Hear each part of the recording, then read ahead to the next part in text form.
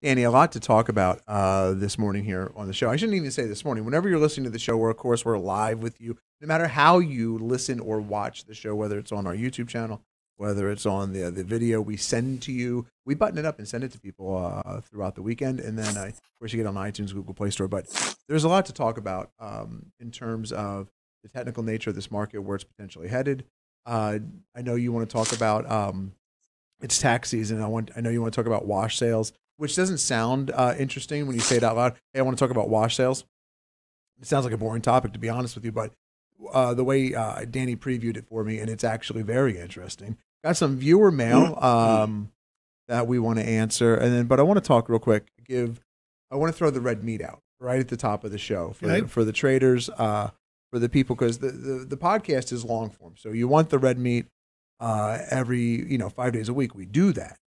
Market close videos. We send those out 5 days a week. The podcast gives us a little time to elongate topics and discuss things that are both applicable, actionable, and philosophical. But real quick, I want to show you something that I picked up on Wednesday, and it's coming to fruition. It came on to fruition Thursday and Friday, that I think, as I talked about on Wednesday. And this first thing here I want to talk about is just the VIX futures, because you can get some, just snot-ripping bullish rallies in the market, even though the VIX futures remain inverted. And we've been talking about this for 3 weeks. The VIX futures have been inverted now for this is the third week in a row.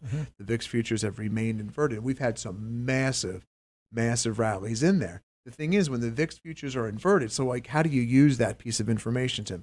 That it's if you get a bull rally, right, doesn't mean it can't turn into something big. It just means that you need to, if they remain inverted after this rally has begun, you need danger's not over, Will Robinson. That's exactly it. And so it's a short-term market, no matter how strongly you feel, And so that's one way to use that information. But we always say on the show, it's not one piece of information.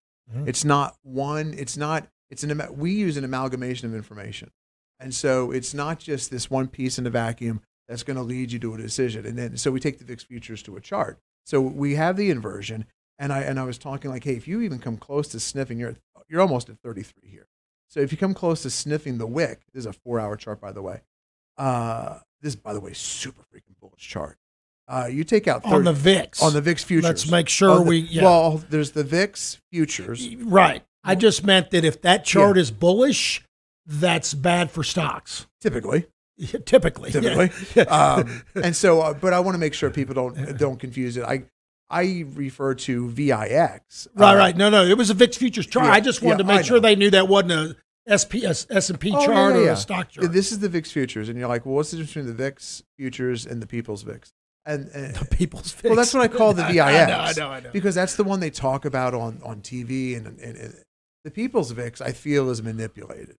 And when I say manipulated, that people there's no levels to it. Hey, VIX at 20, is that too high or too low? VIX at 34, is that too high or too low? And the People's VIX is just talked about only when markets are in distress and they're looking for a reason. Well, of course the market went down. The VIX is up at 34. And it's just nonsense. Like, most people don't have a way to use it. Whereas I think I have a way to use the People's VIX. I can show it to you if you're really interested. Just tim@revereasset.com, or I could do a video on it. Doesn't matter to me. But the VIX futures is the professional hedge, I think. And so, it's where professionals hedge too. Yeah. And so you come up and start sniffing this 34 level. You're going to see a bunch of things start to happen, and they're all algorithmic. Now let me explain. See, I'm building a sight picture, Daniel. This is what they call at the Connecticut School of Broadcasting, building your sight picture up to give them to give the audience a wider kind of like a movie, the suspense music in the background building and the we've got a little theatrical trailer going on here. And so when I look at now we're going to leave the VIX futures and we're going to come to SPX. Okay? And SPX is super interesting. Well, let's go to S&P, SPY, or making lower lows there. Yeah, I've decided I want S&P futures because I'm going to quote an S&P future. Okay. So S&P futures have been at 2 gateways. Okay, those gateways are 4,400 and 4,300. Okay, so 100-point range. That's a big, wide range. And someone might say, well, 100 out. that doesn't seem too much. Well, 100 S&P points is much different. One S&P point is almost equivalent to 8 Dow points. And so then you can do the math. These are big, wide ranges. And I covered that all in the video. By the way, any of our videos, Don's videos, is 21/21 videos on the weekends. Hunter's videos, you can find them here at Revere Asset Daily Market Insight, where an anthology of all of our videos exists. And you can find the video why Thursday is shaping up to be a down day. And so now you can see here on the S&P. So we got the VIX futures inversion. We got the VIX. It was a bullish chart on Wednesday. It just pulled back to the 5 and the 8. And then you're stymied here at the 4,400 level. Right towards the market close, the NASDAQ was giving you an indication that it wanted to be lower. Okay, That's not how the market opened up on Thursday, but it wanted to be lower. And so here's Thursday morning, and the S&Ps open up strong. They open up really strong. But there was a clue that it would probably roll over, and I'll show you that here in a moment. But this 4,300 level, which is kind of like right here, is super huge, and it's being defended massively. It is a level of support like none other. Just like 4,400 now is a level of resistance, this 4,300 level is an amazing level of support. And if you see this, and now you can see we're trading, but we're going to call it 4,300. If you break significantly below this 4,300 level today, you're going to see, in my estimation, and we're taping this at 10:47 Central Time on Friday. So who knows I don't know how the market's going to turn out, right? Danny doesn't, Don doesn't, Hunter doesn't, you don't at home. But if you break that level significantly today, it's going to trigger a reverse gamma squeeze. And so people understand Gamestop, right? When Gamestop and all the calls were being purchased, and it caused the market makers to have to, to short, they have to balance their books. And to do that, they sell you the call, which means it's a negative trade. Then they got to balance their books out, which means more stock buying to balance the books out. And that caused a gamma squeeze to the upside. And GameStop went from, really low to really high in like a matter of days. To revert it now, what you're going to see is the opposite. And it's because there are so many puts here, right here, that if they trigger to the downside, it's going to be GameStop in reverse. It's the easiest way to explain. This level is being defended. See, we're at 4,300 right now. It is fascinating to see the game play out. Said in plain English, Please. There's lots of puts, and people are putting their stocks to the market makers or whoever sold them the puts, so they're selling puts. Yes. So like in stocks, when you have a call, they've got to buy the stock to deliver the stock to you. That's a bullish thing. If you're executing puts, that's a bearish thing. It makes the stocks go lower. And so someone's going to say, well, Tim, how do I use this? Well, in the Wednesday video, I did fib retracements with you. I actually did them on screen. There's things you can do to just like if you're super long or super short, like it's really hard to be super anything in this market. Don's 100% cash. And it's the smartest, smart, Don is extremely smart. And so, well, jury's still out on that, but wow, man, dude. That's true. We're on the same team, dude. Yeah, okay. That's right. They say there is no I in team, but there's a hole there's an A in the hole or the hole in the. What? All right, yeah. Yeah, I forget how that phrase goes. Anyway, so there's a bunch of things you can do to just get set up market-wise, get your mind wrapped around it if you're so inclined technically to give you the clues and walk the dog through this step by step. There's one clue on Thursday I want to show you that happened on Thursday. That gave you a little hindsight, and I'm not going to take too much time with this chart here. But the ADD on Thursday, the advanced decline line. So I don't use any one piece of information in a vacuum. I create a sight picture. You want confirmation. Well, so the ADD opened up at plus like 1,200, and the ticks opened up at like plus 12 or 1,300. And then normally that's the type of fade the situation. And I was just watching the ADD, and the ADD kept going lower and lower and lower. And you're not going to get a sustained rally. You're not going to get a sustained move until you see the ADD start to march higher or lower. And so the ADD just kept coming off no matter what the market was doing. And that was a clue that this thing had no support underneath it. So now you take well, Tim, is the exact opposite true today? Well, the ADD actually opened up here around just above minus 1600. You're struggling right now. Like this ADD isn't bullish. It doesn't mean it can't turn around, but ADD is so crucial here. You're seeing, if you combine it with the ticks, you're seeing the lack of demand. Yeah, that's really what you're seeing. That's a great way to put it. And this put call ratio, just to put a button on this, and then we'll move on here. This put call ratio isn't really bearish, meaning it's not. You're not seeing extreme pessimism in the market right now. And I just want to bracket this. There was some shelling on a nuclear plant in some news last night that turned out to be a little over the top, right? And thank God it was a little, it's not true. Like it's not the things that people were saying was happening on the ground.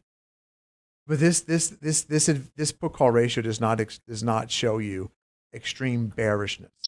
And if it did show you extreme bearishness and you got some positive ticks and you saw the ADD reverse higher, you could get a short squeeze, right? A short covering rally. Could be short-term bullish. Yeah. Right now, the market, the put call ratio has actually come off from the highs where it opened up. And the 10-day moving average is just sitting like at 0.87. I want to see that 10-day moving average 0.9 or higher. I want to see extreme pessimism. And then you can get those ripped, snot-roaring rallies to the upside like we've seen. That saw one last Thursday, and we saw one a couple of days ago as well, and so on Monday. And so anyway, hopefully that gives, now we're going to start getting a little more esoteric here. But hopefully that gives like actionable things that stock nerds, market lovers can do to march in and work on their charts over the weekend. But in a nutshell, right now you want to be defensive until you get further There's information saying that it's skewing toward bullishness. There's nothing bullish about this.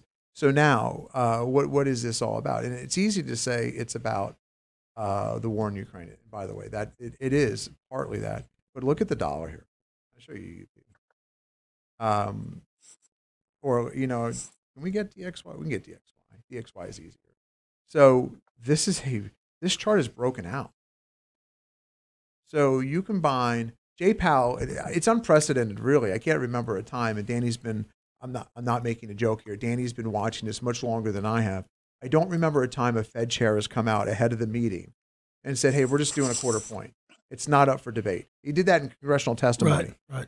That was the big rally with Jay the one-day rally. The one-day rally. Like 50, like a 0.5% raise is off the table. You haven't even had the meeting. Which, by the way, doesn't that just neuter the Fed governors?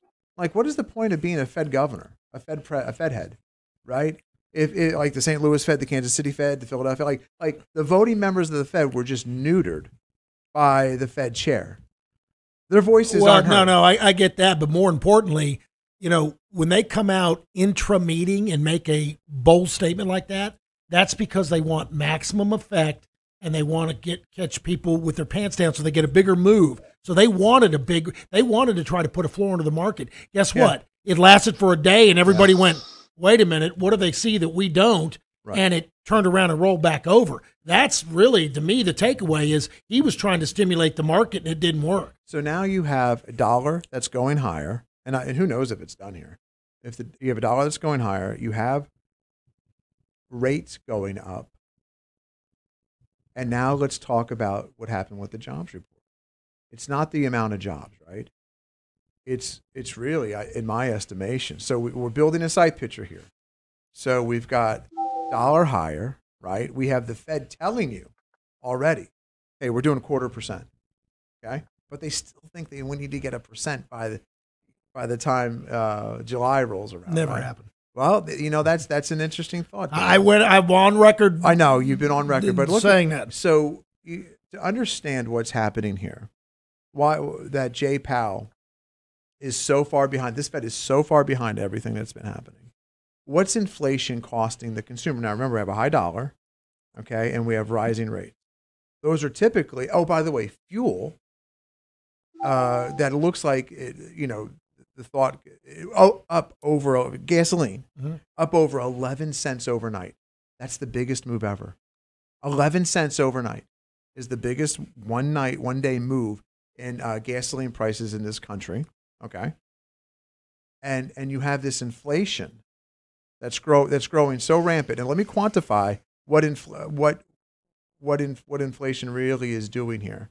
And so, Zach, you can go to my screen. Thank you, my friend. And so inflation is costing the average household $385 per month. Well, inflation is costing Americans the most in Utah and Mountain West, on average $385 per month. Families in Utah up $500 a month.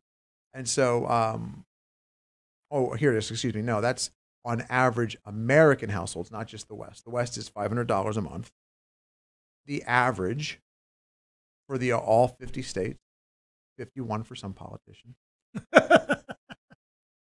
American households are paying $385. That equates to just under $5,000 a month. I mean, a year.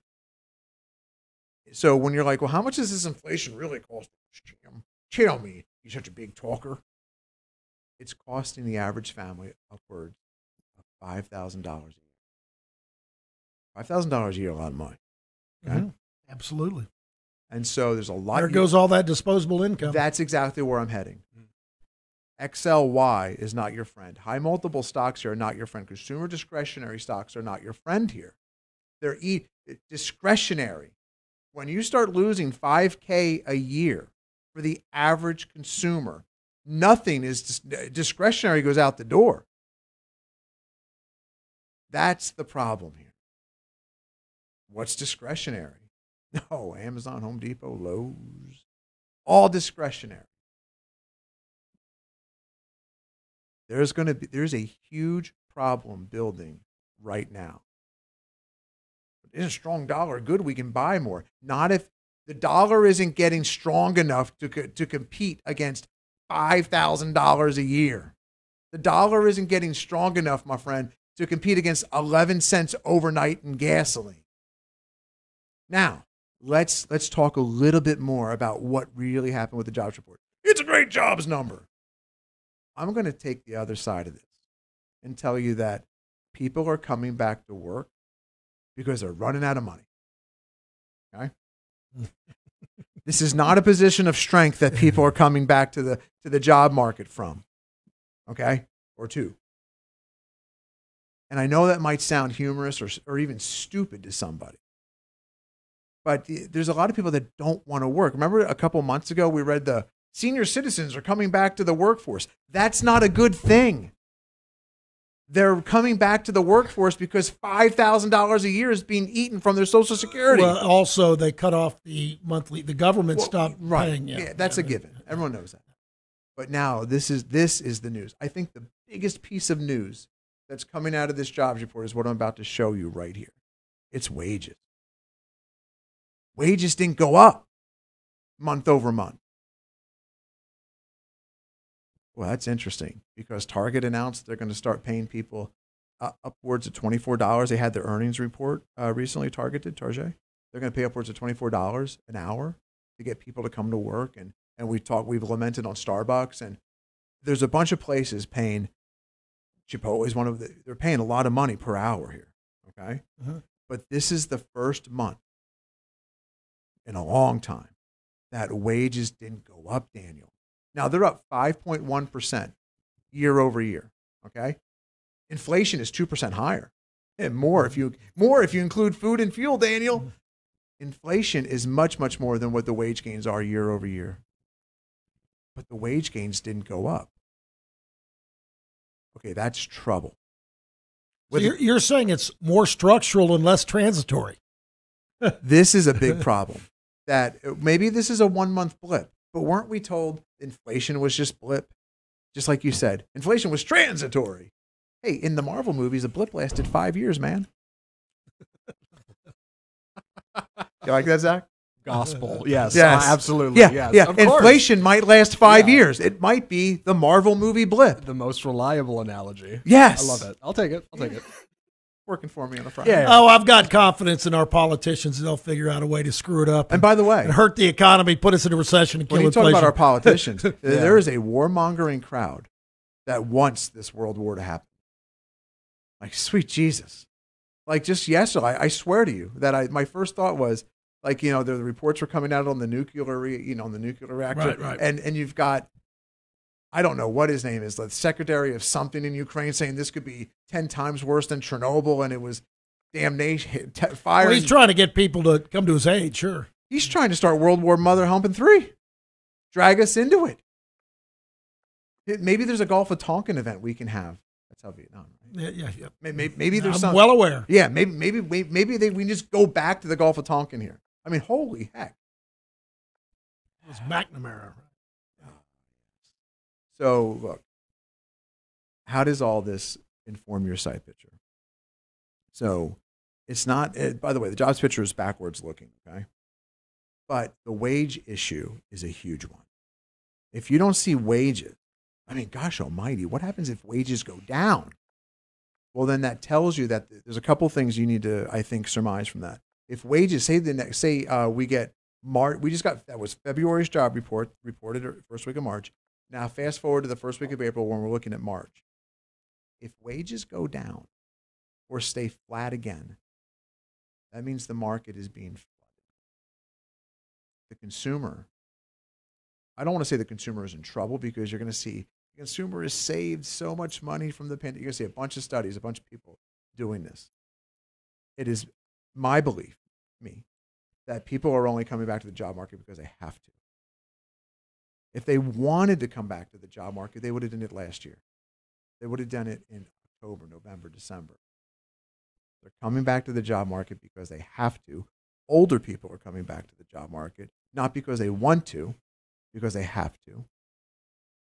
Social Security, even with the biggest increase in that program's history, isn't going to keep up with inflation.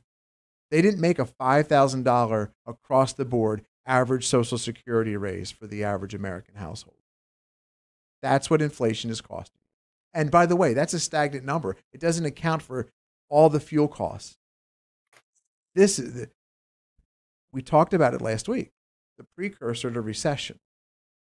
Well, you know, the Fed couldn't figure out, Jay Powell's team couldn't figure out if it was higher gas prices, did they really cause a recession? But no recession hasn't started, has never started, hasn't been ignited, Daniel. Did that ignited gasoline? Hasn't been ignited without the specter of higher energy prices. And here we are. Wages aren't going up. The job market is accelerated. It's good that there's jobs to be had. There's 11 million job openings, I believe. But this last piece, there's like all these economic studies, right? And they're not, I don't think they're leading. I think this is one of the most leading indicators you can look at to see if you should be buying stocks or a little cautionary. And it's not instantaneous. It catches up with you. And then we go to it here. It's the consumer sentiment survey. If consumer sentiment is picking up, that is discretionary. That is Amazon, that is Lowe's, that is Home Depot, that is people going out buying four-wheelers. They're buying an extra pickup truck. They're doing a bunch of other things. It's their mood, yes. Yes, this mood. Look at this. Daniel, this number is from January of 22, 67.2. What do you think the consumer sentiment is after a month of oil going through the roof and almost, how do you start a nuclear war? I don't launch your warheads, bomb a nuclear plant, and an almost nuclear war with Russia and Ukraine. How do you think consumer sentiment is trending for the month of February? Down. Yeah. And so that's going to put even more pressure on high multiple stock. It's going to put even more pressure. People are cheering. They're cheering. Well, I think that's getting baked in right now. Yeah. Yeah. They're cheering like Nordstrom's had a good quarter. Gap had a great quarter. They're backwards looking people. They're cheering a Nordstrom's quarter that was from the holiday. They're cheering a Gap quarter that was from the holidays. I'm glad that people have money to spend on that stuff and go to stores, but that's not now. If you want to see that, but does that mean you're bearish? No, it means you're cautious. Does that mean you go short? It means you're cautious. There's a lot of issues right here. Turkish inflation, not that Turkey is the standard bearer for all things. No, not at all. They've got lots of problems. They got lots of problems, and inflation is one of them. They got 99 problems, and inflation is one. Look at that. When I make Zach laugh, that's who's Look, saying? I'm just looking for thumbnail content. I think 99% of their problems is inflation. You guys lose me in the sauce sometimes. Every once in a while, Tim comes up for air with a pop culture reference. It's so obscure. Who so sang off that the song? wall. Jay-Z. Jay-Z. That's Jay-Z. right. 99 problems. Yeah, 99. And inflation is not one. That's the. Can name you of do that on the thumbnail? I don't know. You know, I'm gonna go looking. Let me send that to the boys in the lab. You know what? Let's see if we can make it make sense. These are like word puzzles. By the way, just a quick update. A break from the seriousness here. The Buzzer Network on Amazon, IMDb shows classic. Yeah. So concentration use. I didn't know this. Concentration was a game in the 80s. I think it was earlier too. But they show the classic concentration from the 1980s. And it's word pictures. And that's what we've kind of been doing with, I was watching some of this Feeding Graham the other night, like it too. Yeah. And so I'm like, oh my gosh, this is what Zach's doing. Like they put a picture of a ham or no, like turkey. So you can put a picture of a turkey. And then I don't know what you do for rising costs, like $1 going up. You know, maybe a gasoline price or a Joe Biden sticker. Oh, I did that. Yeah, it's a good something like that. Right, yeah. And then like we could put the side picture together and do that for the thumbnail. Yeah. And then every week our viewers should then go to our YouTube channel, rate, like, and subscribe, by the way.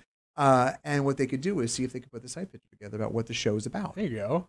I mean, that's what the thumbnail is fundamentally a clue. You're right. Yeah, it's a clue. It's a game within a game. While you're thinking of this, you're not the wrong. thumbnail should be. I see when I get Hunter to check out too. I like that. A game within the game. Yeah. Right. And I think that's how we should drive the thumbnail from now on. That's marketing. That's what I said. I think he's onto something, Danny. Had that thought at 2:10 in the morning.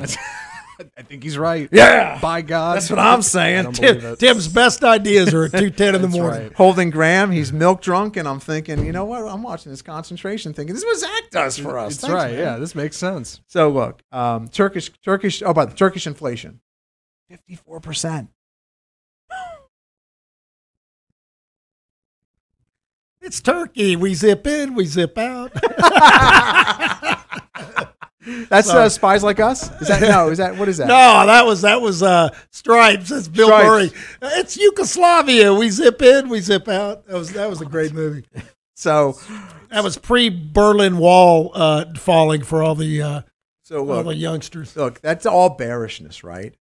And so you can have these big. I mean, you've seen them. These monster rallies off the bottom. And look, 4,300 is the gateway. I don't even know where we're trading at right now. SPX 42.96. So futures at 42.94. Not too much of a difference. They're just one or 2 points away there. You see 4,300 break decisively. And they probed the lobes this morning. But if you see it break decisively, you're probably gonna see a flush, a whoosh low. And going into the weekend, and I think it's real dangerous talk. Well, who's going to want to own stocks going into the weekend? That's not helpful. Maybe people want to cover their stock. Like you think like maybe people want to just cover. If they're short going into the weekend, they don't want to wake up to peace in our time. By the way, that Neville Chamberlain didn't age well, did he? Talk about tweets that didn't age well. If Twitter existed in 39, is that 39 with Neville Chamberlain? Peace in our time. Miscalculation, which by the way, might be happening. Some miscalculations might be happening now. Anyway, so look, I mentioned at the top of the show that Don is in cash. And Don is in cash for a lot of reasons. I'll let Don speak to them. He's been in cash for a while with a couple opportunities taken. But with Don has a phrase. I think it's a T-shirt. Nothing happens good below the 200 day. Right? Mm-hmm. Nothing good happens. That is it. Yeah, so that is a T-shirt. And that T-shirt is just actually nothing good happens below the 200 day with an arrow pointing down. And actually, on the front, it's like a teenager out after midnight. Yes. No, that's it. Yeah, it's the same. It's the same equivalency. And so I think these two topics, although separate, they do apply together. Yep. When you talk about the 200 day, what's taking place in the market right now, and wash sales. And so with that, I want Don and Danny to address those two, which, by the way, then gets into the emails that you've been receiving as well. Yeah. So since you were talking about the markets, let's do the nothing good happens under the 200-day moving average first. So I got a couple of emails from clients, and we want to be fully transparent. And the client says, nothing good happens under the 200-day moving average, in quotes, meaning Don says that. And he says, we've also said the wins that are back when the 21 exponential is above the 50-day simple, and both are above the 200-day. And then he said, it's hard to make money in this choppy market. He's correct about that. It is absolutely hard. This is the hard part of the market. Sometimes the market's easy to make money, everything lines up, and sometimes it's hard. Then another guy emailed another client, and he's being a little tongue-in-cheek. He's a great guy. He's a doctor. Anyway, he said somebody's rules aren't working, because he was asking, because we got in, and then 2 days later we got out, 3 days later. And so my response to him was, we never got over 45% invested, but I wanted you to understand our processes, okay? We got stretched on 224. We got stretched 9.8, basically 10% below the 50-day moving average. And when that happens, we normally get a snapback reversal rally with high probabilities of a short-term bottom. But because we're still under the 200-day, we only got partially invested. We didn't go all in. And we had a few gains and a few small gains and a few small losses that offset each other. Now, this is a couple, 3 days ago. And this is when the big rally day you were talking about, Tim. I said, today the markets were up modestly. And this is the day after we went back into cash because the trade didn't work out. I said, Fed Chairman Powell announced he would only raise rates a quarter point versus half a point. And so the markets rallied hard. I said, even with today's market gains, while we're flat, growth action is up, beating the S&P 260 basis point, 2.6%. And this is of real time at 1 p.m. So it might be different. And I said, this is a very fast moving, difficult market, but I say our rules are working as designed. And even with the exposure, we're doing very well. Now, since that, we've spread even further because the markets have gone down for another 2 days hard, and we're just sitting even. Now, I love Don's answer because Don's like a surgeon, just cuts in, just boom. Don says, we've been selling all day as our stops are hit. Net, we're right where we were before we re-engaged last week. So with that, Don, I want you kind of to explain the thinking of, we were defensive, we took our shot, then it didn't work out, and so we adjusted. So kind of explain the week from 224 on what happened.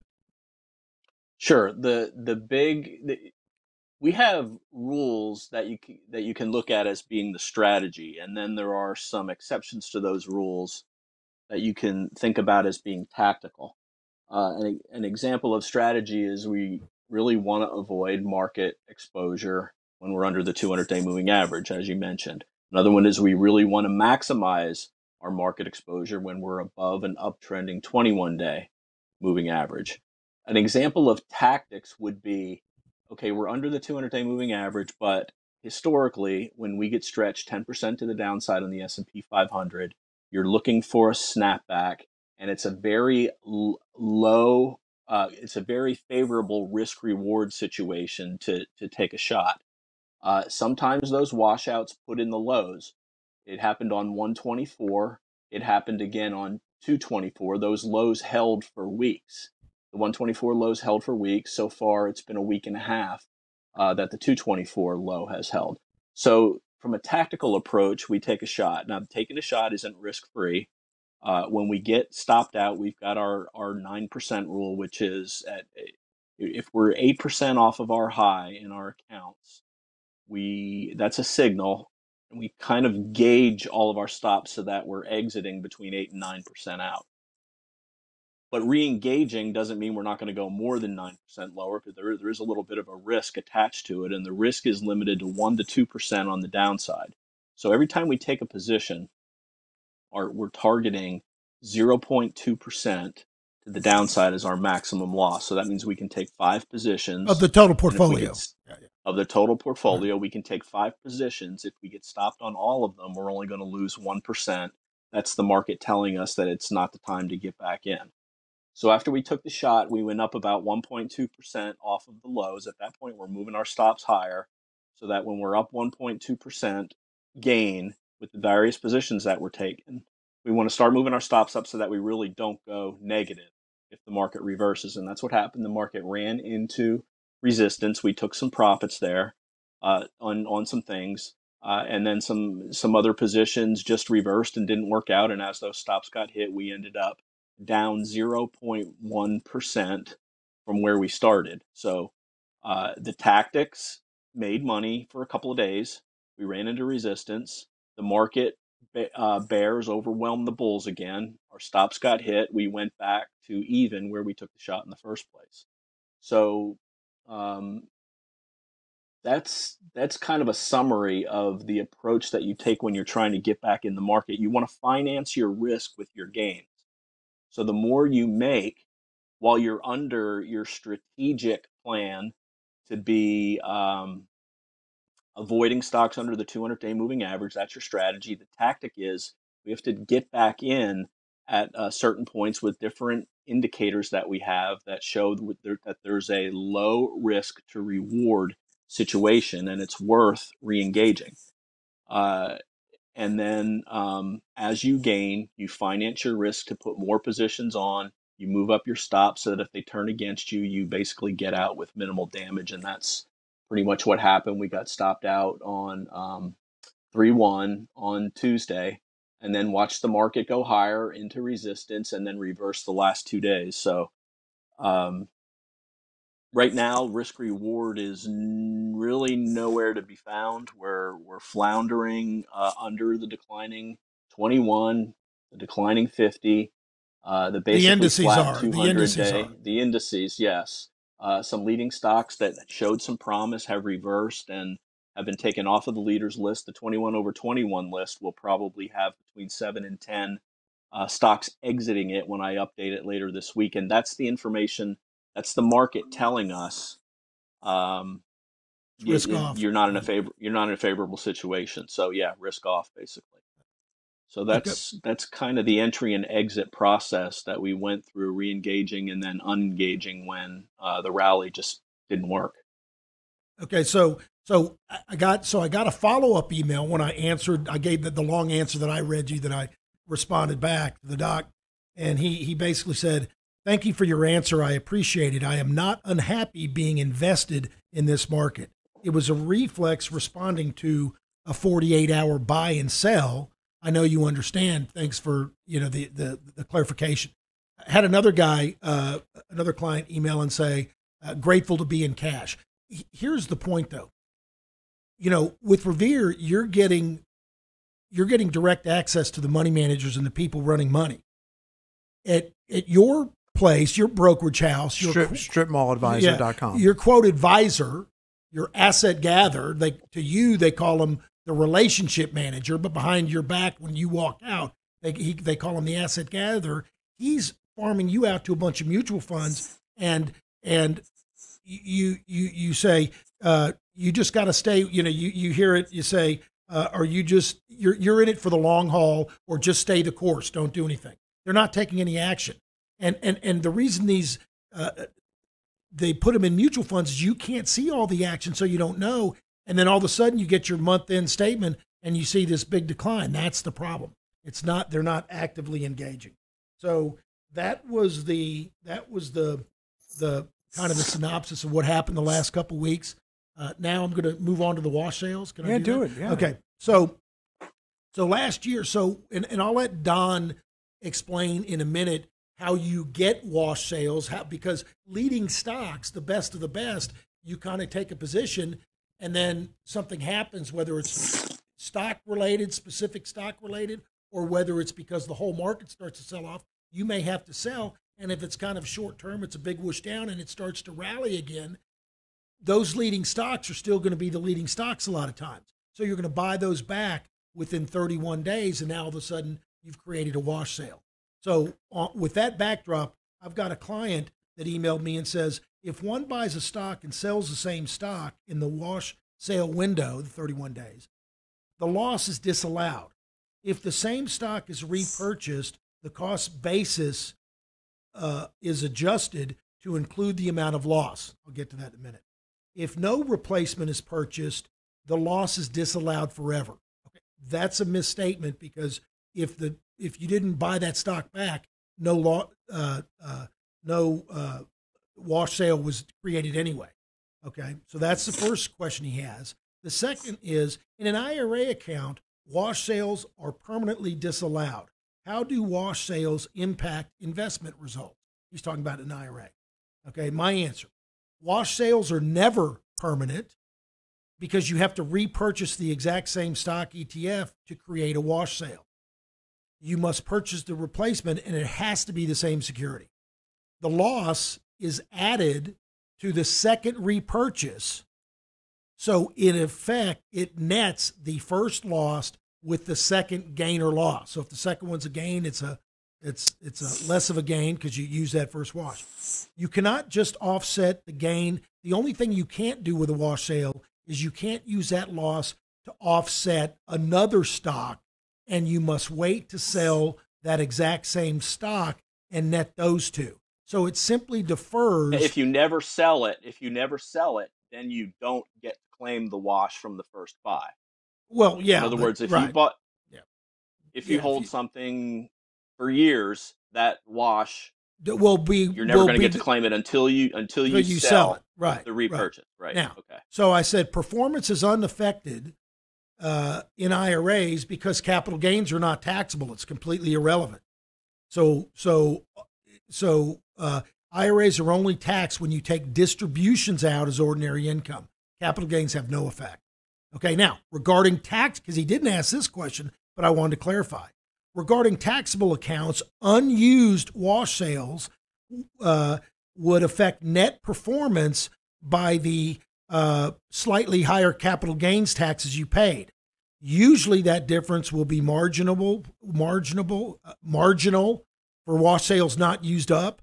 However, if they're all used up, it's irrelevant on performance. Performance is exactly the same because you didn't have to pay any additional tax.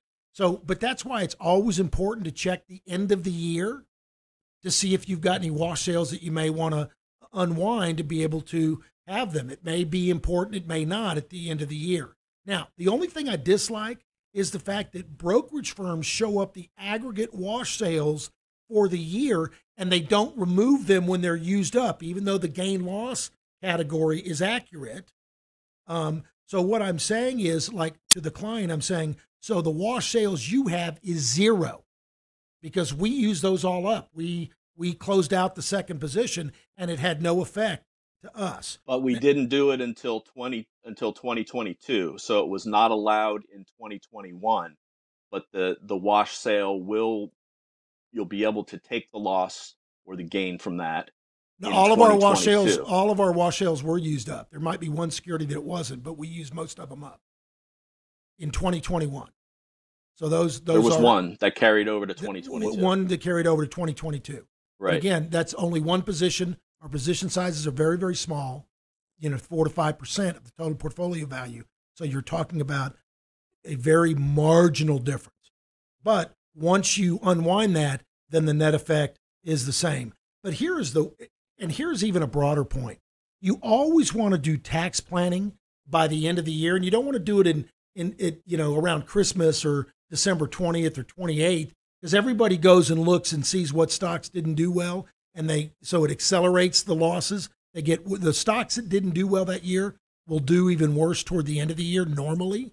So if you're going to do your tax harvesting or your tax planning, you want to do that at the end of the November or early December, but you always want to do loss harvesting because you'll end up paying a lot less capital gains than you think you will in taxable accounts. Everybody's always so worried about paying capital gains.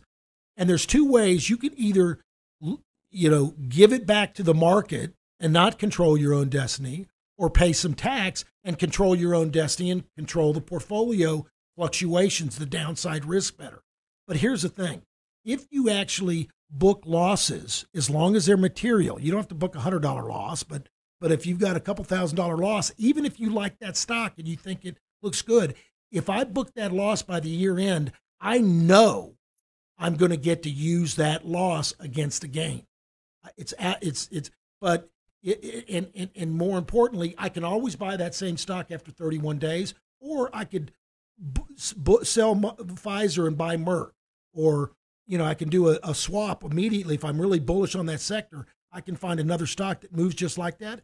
because the only reason I wouldn't book a material loss, and this is really important for the listener to understand, the only reason I wouldn't book a material loss is if I thought that stock was going to go up at least 15%, the long-term capital gains rate, in 31 days. Guess what, folks? I'm not that good. We do not consistently buy stocks that go up 15% in a month, and nobody does. So you know that you're going to get to use that. So maybe 1 out of 40 stocks will pop, and you said, man, I wish I hadn't booked that. But you will absolutely pay less in taxes over time. And here's the thing. Even in a very tough stock market year where you don't necessarily have a whole lot of capital gains, you still want to go book losses at the end of the year to stack them up for next year so that when you do have a big year like 2020 or 2021 or whatever, you can offset those gains later. So if you have a net loss at the end of the year, you can offset $3,000 against ordinary income, and you can carry the rest forward for future gains. So you always want to do tax planning.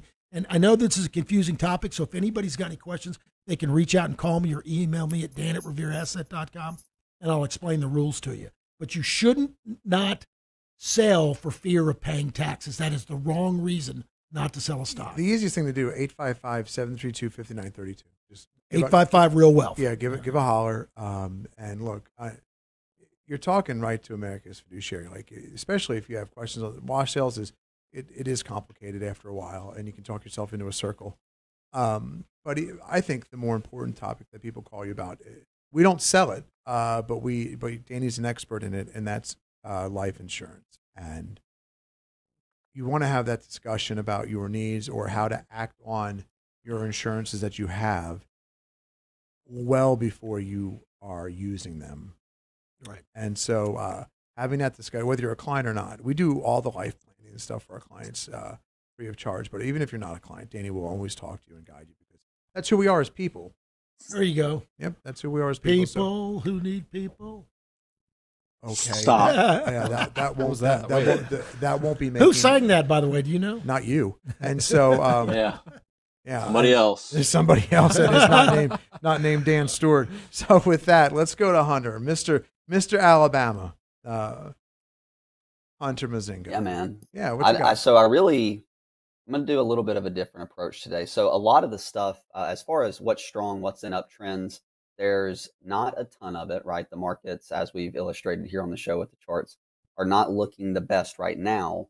And Tim, you don't have to pull up these any tickers necessarily, but I'm just going to list these off because we've talked about them both in my videos on previous podcasts. But just quickly here, oil, steel, copper, obviously other commodities. The Chem Ag group, which is your mosaics, your nutrients, your CFs, those continue to move higher along with your shippers. So these areas are still strong. They have just gotten very extended over the course of the last week, almost in a sense, very vertical over the last 3 to 5 days. Some of those have started to consolidate, but I just wanted to point that out. We don't have to pull them all up. We've also seen cybersecurity and defense stocks have a very vertical reaction over the last week or so for obvious reasons, given what's going on around the world. So with that being said, Tim, can you pull up a monthly chart? Do you have that capability for QQQ? Let's do it.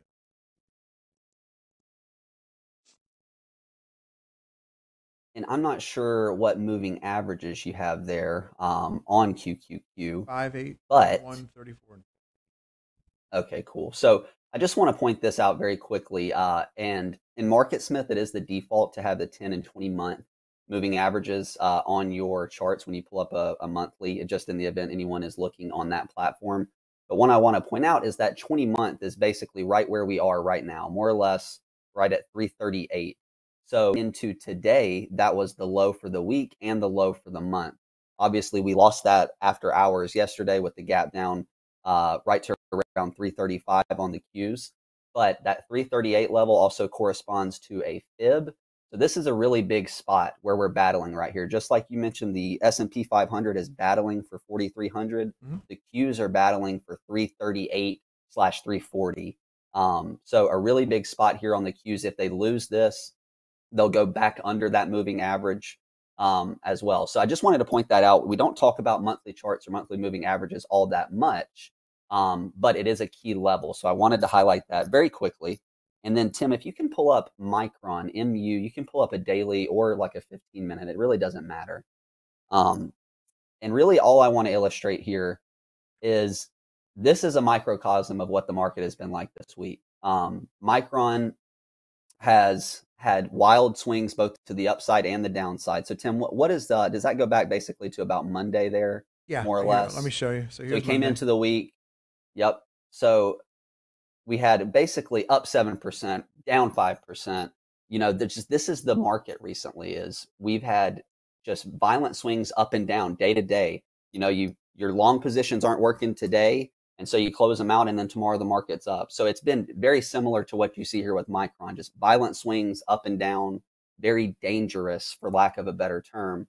Just a few days ago, Micron looked like one of the top leading stocks in the market, you know, within striking distance of all-time highs, very close to a potential breakout. And then today, you're 15% lower in a matter of 2 days, right?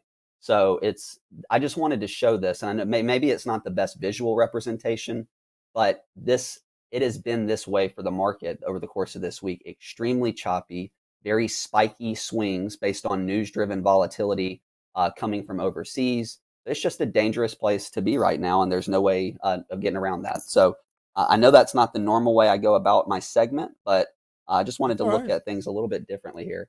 So that's all I got today, man. No problem. Did you want to say something? Well, I was going to say, I don't know if people realize this. Probably our stock nerds do, but a lot of the big behemoth tech bellwethers are just on average down about 15 to 18% year to date. But the high flyers, the high PE, high growth names, a lot of those are down 40, 50%, and some are even down 60 or 70. So you really got to be careful. And you know, going back to what we talked about earlier with the active management, obviously with the geopolitical stuff, emerging markets are just getting taken to the woodshed. I mean, and you got hints on your charts weeks ago, if not months ago, that you should be out of emerging markets. And if you've got that passive pie chart, that modern portfolio theory pie chart thing, depending on your age, the younger you are, the more emerging markets you got. Older you got, the less you have. But that stuff should have been sold long ago. Look at this. The direction. They don't even make this anymore. The 2X Russell. Russell. 2X Russian bull. Oh, they pulled it. Yeah, they closed it down. But even on the daily chart, this reminds me. But even the single Russian ETFs are not trading anymore. They stopped BlackRock. Yeah. BlackRock. Look at this, man. This is the old Luck and Coffee chart. Luck and Coffee gets two closes, the market gets tough, we sell it, and then it went from like 40 or 38 to 4 from 40 down to nothing, right? Yeah, but look at that chart there. So you see, you know, way back there, it broke the two closes below the 21 exponential, then it broke the 50. But then the real tell is look at the negative slope of all those moving averages. They're not horizontal. They're not slightly negative. I mean, that's got to be a 50, 45, 50, 60 degree angle downward. But look at to the point earlier, to circle back, nothing good happens under the 200-day. Look at what happens. That's the gold line on my chart. Look at the acceleration in losses once you break the 200-day. Yeah. That illustrates the point we're trying to make here. And so, saw chatter like people like, is this the time to buy? No, this is not time to buy Russian stocks because you don't know. Yeah. Their stock market, I don't think is still open. They closed it. Tim, I got an interest. I saw a headline yesterday that said Russian investment analyst drinks on live TV and bids stock market farewell. Yeah, I saw that. Yeah. So I mean, they're just like giving up. They closed their market. You have to. I mean, look at it. They set they had to create on Sunday night or Monday morning an artificial level for the ruble, and the Western world has closed all access to the markets. The Russian markets. They said we're not buying anything. You're on your own, except oil. We'll buy your oil. Shell just bought. Shell just bought like all those a bunch of those tankers that are sitting. I think it was like 6 to 9 tankers full of Russian oil that nobody would take. Shell took them. Mm-hmm. I'm pretty sure Shell just took them at a $28 a barrel discount. So there is a price. Apparently, in the middle of a Everything's war. for sale for a price. Why not? Everything. Yeah. Someone might want to. I read that on a headline as we were doing the show. So if I'm wrong, apologies, but it looks like Shell. Remember that next time I'm gassing up. Shell, huh? RSX. All right. The one-time Russia ETF RSX is Yes. still trading. Oh, Based it on is. what I'm looking at, but it's only 80. It's only 90%. It's gone from 33 to $5.60. That's nothing. So it's only like Just 80 a bit off outside. its high. Just a bit But if you still outside. have that, get out. I don't know how they're pricing this. I don't really. I don't Based know what on the what? holdings are. Yeah, like What's left in here? Yeah, By the way, it'd have to be ADRs. We haven't seen it, and I haven't seen anyone else doing the work on it. But there was when Puerto Rican bonds were having trouble about 3 or 4 years ago. We did the work and found out a bunch of states had Their muni bond Yeah, yeah. funds had The- like Puerto you- Rican bonds. and you would think the Pennsylvania bond fund would have Pennsylvania bonds, North Carolina bond fund, North Carolina. No, they had bond funds from. I didn't know Puerto Rico was part of North Carolina. It's the southern part, and so it'll be interesting to see, and it'll come out in the wash who owns all these assets, and all the talk of we're selling our interest in XYZ of Russia, and there's just no buyers. Yeah. You haven't sold anything. Like nothing has been transacted except this oil potentially. Like there's no buyers for all these different assets, and that's the problem. Like when can the Russian market open back up? When can the bond market open back up? When can their stock market open back up? And then I think you'll see the ramifications. But they just it's not a loss till you take it, right? Right. So we just close it. So, but by the way, people think we have a free market here, but listen, they'll just shut it down, and you get little tastes of that every now and then when they put the circuit breakers in. You go limit down. That's a little taste of the overlord of control, Right. and it's not a free market; it's a controlled market. That or in that case, it's just a closed market. So, Don, what do you got this weekend, man, on the 21/21? By the way, you find all of our videos, everything that we talk about, right here at revereasset.com. I went off the screen. I did not mean to. Revereasset.com. Daily Market Insight. Want to watch just the videos of the podcast right here. Want this delivered to your inbox. We don't send you anything else but 5 videos a week and a podcast on Saturday morning. There's never, ever. We don't spam you, man. That's just not our business. Any questions, just hit the contact us button when you go to Revere 855 Real Wealth, or all of our email addresses are right there. Don, what do you got this weekend? Yeah, there'll be quite a few changes to the 21/21 list, and as I mentioned earlier, that's just one of the signals that we use to gauge the overall health of the market based on what are the leading stocks doing. In addition to the sectors that Hunter mentioned before, I want to add cybersecurity is holding up very well. The big 3 in there are Checkpoint, CHKP, Fortinet, FTNT, and Palo Alto, PANW, all still with constructive charts. Possibly pulling back into some viable areas should the market right itself. Always want to keep your watch list up to date with what's working. Okay. Is that it? Or do you have anything else? That's it. All right. Listen now, Daniel. I've got a very important one last thing. Do not do that elongated, nonsensical close that you do every freaking week. I just need it concise. I need you to get it out to the people. We'll see you next week. How's that? that Really works. concise. I thought I'd throw him Yeah. for a loop. Sorry, I had to. He always tells me to do the shortened version, Yeah, so I yeah. thought I'd throw him for a loop this I'll time. take it. That Yeah. works. Not bad.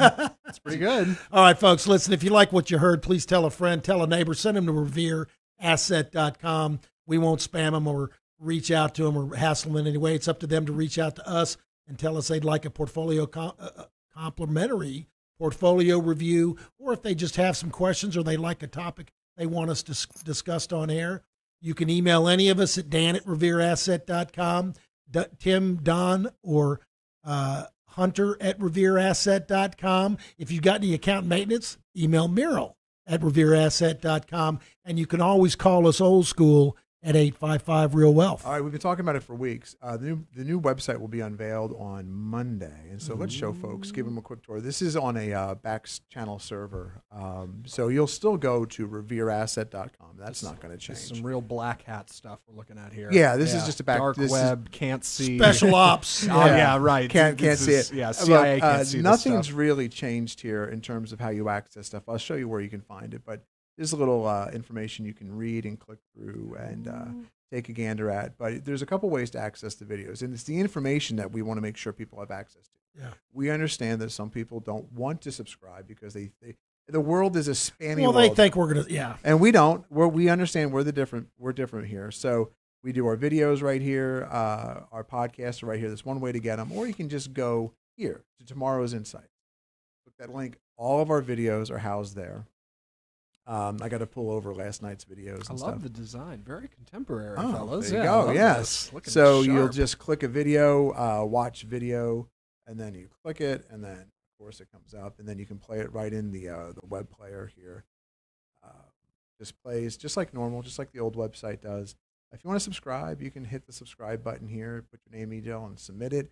You want to send that link to people, all you do is copy the website link and tell them, hey, hit subscribe. And they can put their information in, want to contact us. You can see, look at all this. Look at all the handsome, oh, no, there's a contact us page. I think we go to about About.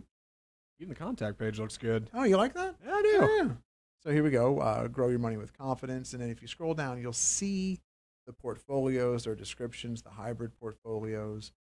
And then you've got the team here. Who's that good-looking guy? Wow. Yeah. Who's that handsome looking? And there he fella comes He's right in around. there twice. He's in there twice. He's so good looking. They put him in there That's twice. Right. Yes. So good. They had to come Yes. back again for a second time. And so, look, you can subscribe. Most people, well, I shouldn't say that. A lot of people do have. You can do both Google Play and iTunes on our website for the podcast. But there's the quick link. Say that. Just set that up. Yeah, the quick link on iTunes. And then if you have trouble navigating the site, always, never, ever hesitate to reach out to us. Look, there's our email addresses right there. And then the one thing I realized that I want to put real clearly back on the website more prominently than just the contact page is the phone number. I realized that as I was clicking through here this morning. It's right there, but I liked it when it's underneath your name. Okay. Yeah. So it's a little. I don't like making people look around for information. Folks, we'll talk to you next week on Your Money.